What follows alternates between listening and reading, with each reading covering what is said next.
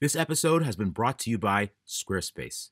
Hey guys, really quick and useless announcement. I want to let everyone know I am growing a beard right now. I'm at the poverty stages of said beard. I was thinking of starting a YouTube channel for it called Rich's Beard, where we just talk about its favorite music, best workouts, and also its favorite internal combustion engine car. And I will have you know, for the first time yesterday, the face recognition on my phone didn't know who I was because of all this mange, boys. Do I have rabies? I don't know, but I'm looking real feral and homeless. Anyways, Rich with Rich Rebuilds here, and I'm sure you remember my last video where I talked about my Model X, which I labeled the most useless car I have, and I have to say, it drove the Tesla fanboys crazy, which is my #1 mission. In the comments section was angry with people questioning why I would make such a good company look bad, and as you all know, I do love Tesla. I just love poking the fanboys. The funny part is, I was comparing my Model X to my Model S, and I said I prefer the S over the X because I think it's the better Tesla for my needs, but I wouldn't expect the fanboy to understand that. They go haywire when they hear something remotely negative. Even though it's comparing one Tesla versus another, there were lots of comments saying, if it's so useless, then give it to me. Thanks, but useless does not mean valueless. Now, in the last video, I went over a few things like range comparison between my X and my S, the Falcon Wing doors not playing nice in the wintertime, the fact that the Wizards of Winter song even exist, and that stupid dance the X does. I hate that. Storage space between the two cars, and home charging speeds.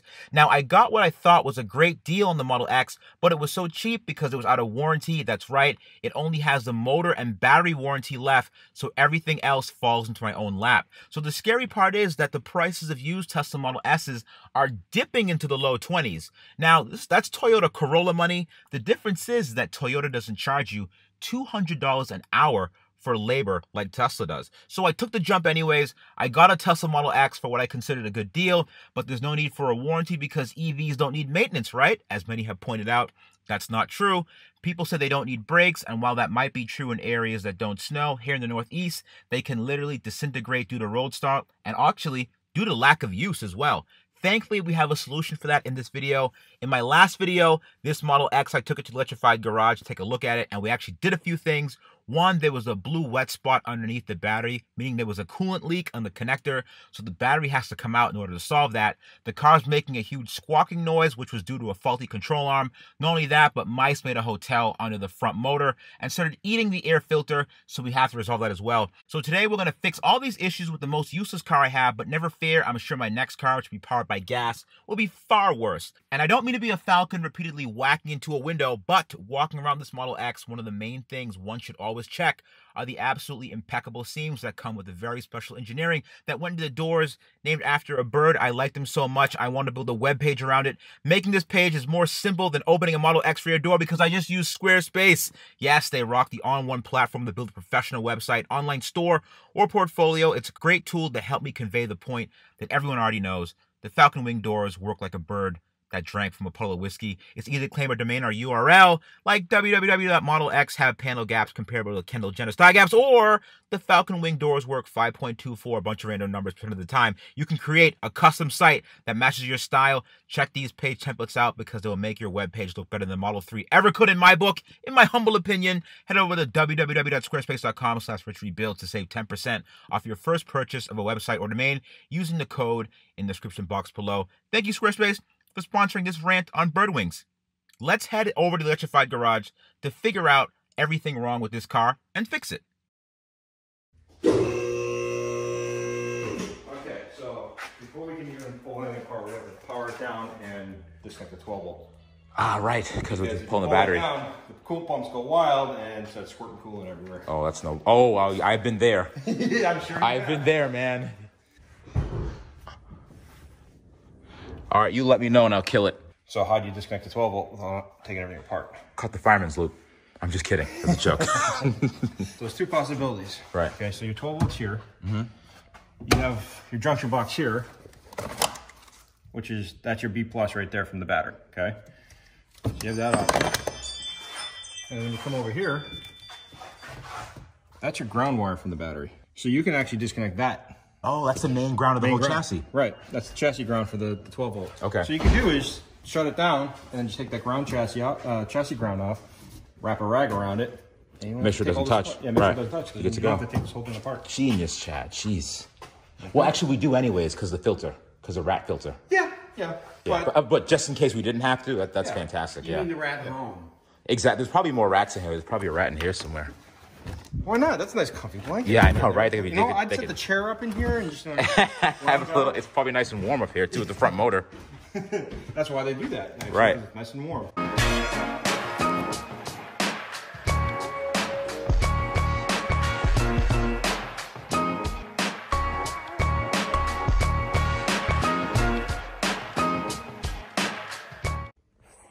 I hope not either. Didn't Chris say he had another one? Yeah, you got another one, but it doesn't have plastic housing.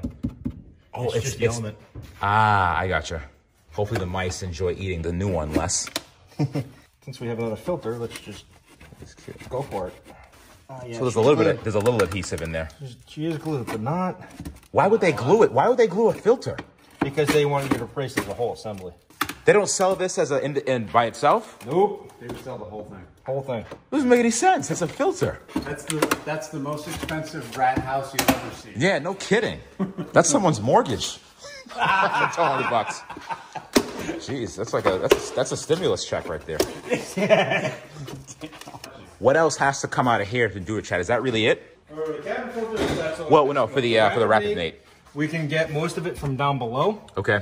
We need to get access to the coolant tank because we are going to lose some coolant.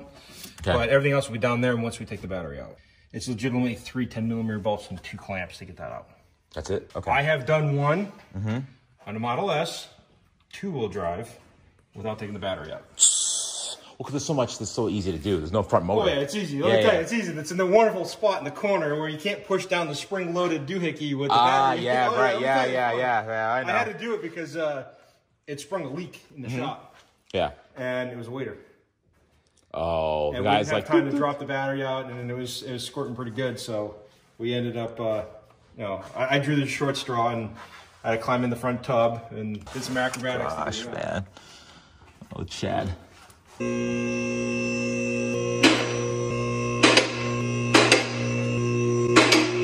You haven't been to the gym in a while, right? Oh, no. I don't like hard work. You know that. Wait till you take these off. The wheels? They're heavy. Oh, an axe. Oh, my God. Yeah, I know they're heavy. Do you have the little piece to pop out the plastic clips? Of course. Thank you, Chad. Sure.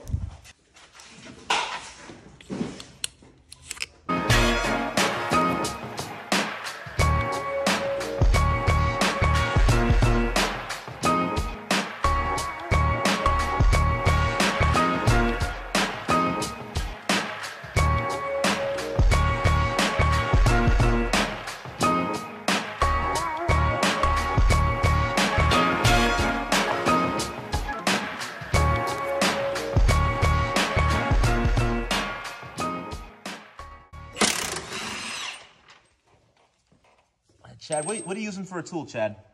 I believe it's a Milwaukee. Oh, what coincidence.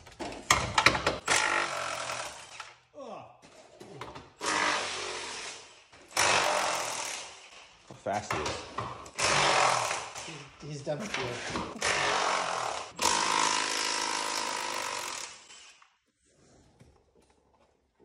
Kind of like Groundhog Day. And he's wearing ear protection, too. I have to. Oh, Chad. Magic time. Hear that sound? The sound of success. There you go. That's a New England battery right there. I like the mud that's still caked on the corner of the battery over here. You know what? These cars are pretty green because that's composting right there. See? Yeah. Oh, so these are where the mice were living. What is that? Just foam insulation? Yeah. Why would they have that there? That's weird. That does seem odd, right? Oh, it might have seeped out when they injected it in the inside. Yeah. Some leaves. Some leaves, some coolant that's still dribbling. Yeah. Some Some of the leftover condo. stuff. Yep. The rat condo. This one doesn't seem too bad at all. Yeah, it's dribbling. But I mean, they all dribble when you take them out. Right. But yours was leaking pretty good that day. Yeah, it's no. really weird. It shouldn't leak. So yeah, I think replacements is. There you go. Yeah. And there's no coolant pressure right now. Everything's shut down, and that's just pure gravity that's dripping. Yeah. So you put a little pressure on that, that'll leak like crazy. Crazy. You know, while we're here, why not just swap in 100 battery and call it a day? I know a guy that could do that. So this is a multi-part. We're doing a rapid mate and we're doing 2 control arms at the same time. So The parts man cometh. Yes. The parts man cometh. that's all right. We'll probably have to return it all anyways. It's probably all wrong. It's probably all the wrong parts. Oh, cool. It was for a Model. What part number? It was for a Model 3. Awesome. Thanks, Chris. It's a big Model 3. Looks like why? Looks like we're gonna make it work. What do you mean it's not a roadster?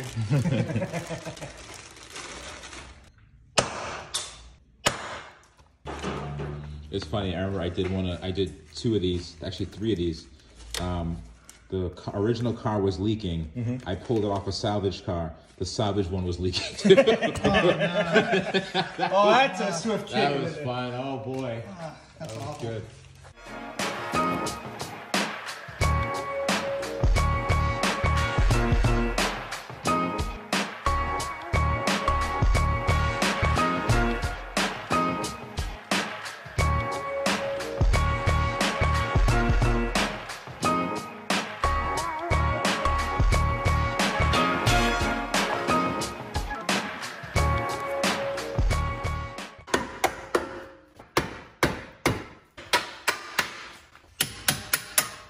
So far, so good. See, not bad, huh? So far. You were worried about me.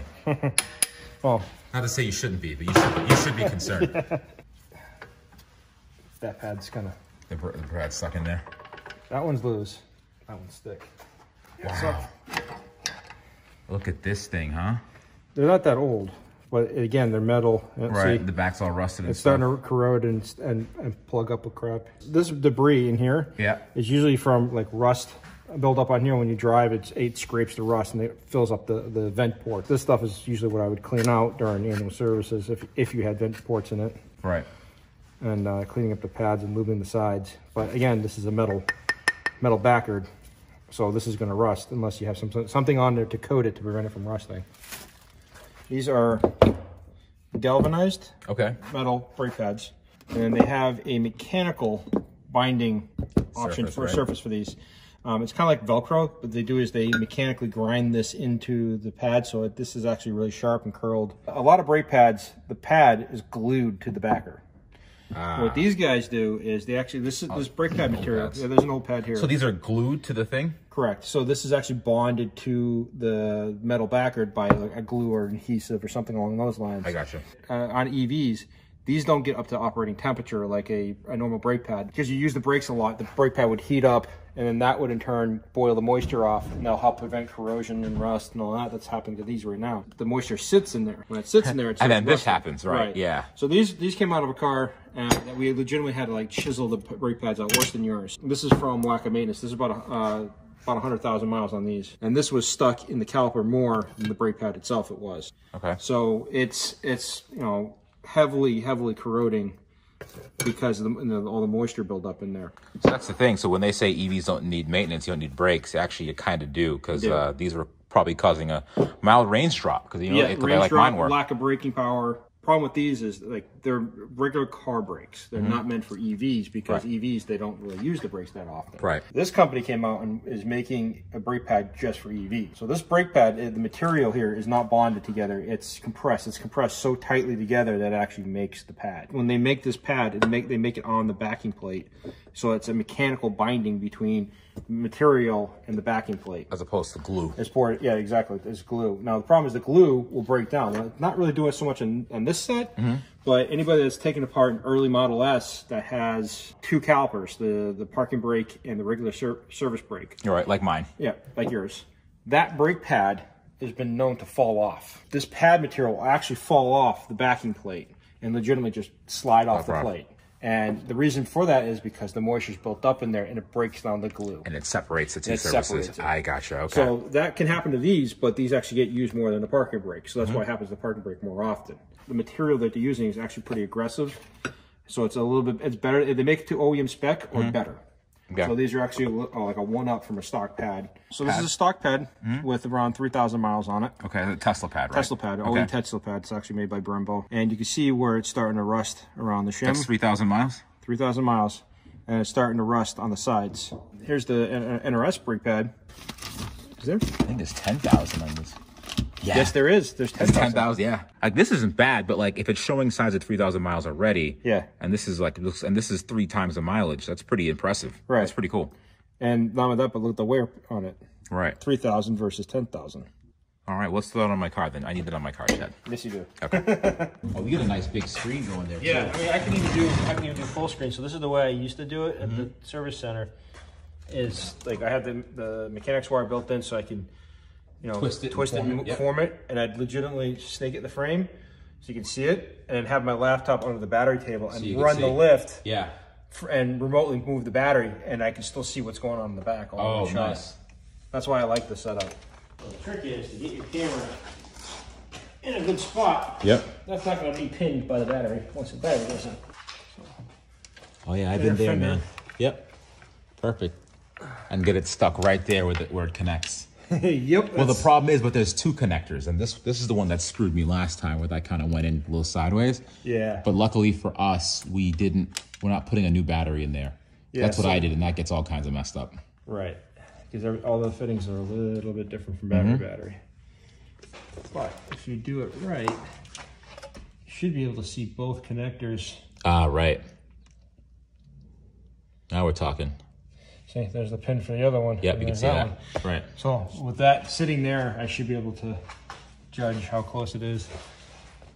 And I should still be able to recover my camera once the battery goes in. Nice. That's just the important part. You know what I love about this? Remember back in the day when Tesla had that time where they refilled an Audi and they also did a Tesla battery swap, and they saw it and they noticed that the Tesla battery swap was faster than the Audi. Yep. And it's just like, how is that ever going to be a thing? This is like, this needs human intervention every time. Yeah. Because even with this, we still have to use this method because this battery didn't even move and we still have to do this. So like, so you mean to tell me you reflash the software, you swap the battery, reflash the software in 3 minutes? That's amazing. Yeah. How did you do that? In theory, it made sense at the time. Right. You can make the battery swappable, hot swappable. Yeah. If you preset the firmware, like if they had some way of like getting the ID out of the car remotely, and then when you got in there, the firmware was already flashed in the battery, so all I had to do is be plugged in, that type of thing. I get that. Right. It's not practical. The supercharger is way more practical. There you go. Nice. So got both in line. So you're gonna eyeball this one, and you're gonna remotely look at the other one. Yep. I can see what I'm doing with the lift. Right. And how it's going on the sides, but so long as those pins don't get bound up or on the wrong hole, we're good. Oh, look at that. It's going to make contact soon. Oh. What are you thinking, Chad? Ooh. What was that? Oh.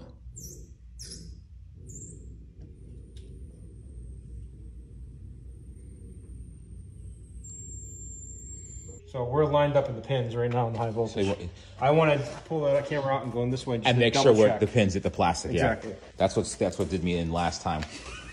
You broke it. Yeah, I crushed it. Oh. But then I fixed it. This. Oh, it's starting to rub. The plastic tub. When the plastic tub was installed, this would be pushing on this and pinching off the hose. Ah, so I wouldn't get as much pressure flow. The flow, yeah. This was a problem at the Model X.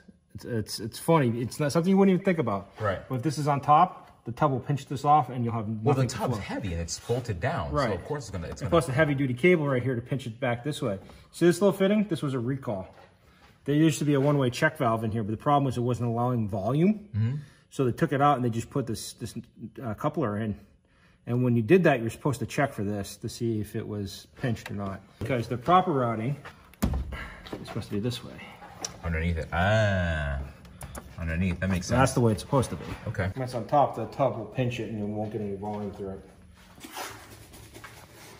Look at this beautiful blue. Look at that. Like maracas. Big maraca. Look at that beautiful blue air filter that I don't think anyone else in the world has for a Model X right now. Look at this. No, they don't. It matches the car. This is the one of one.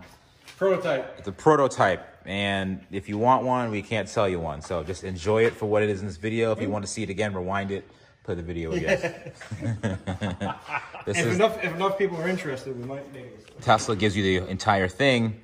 And they throw this old one away, making it less green for the environment, but we replace the filters because we believe in a green future, right? Yes.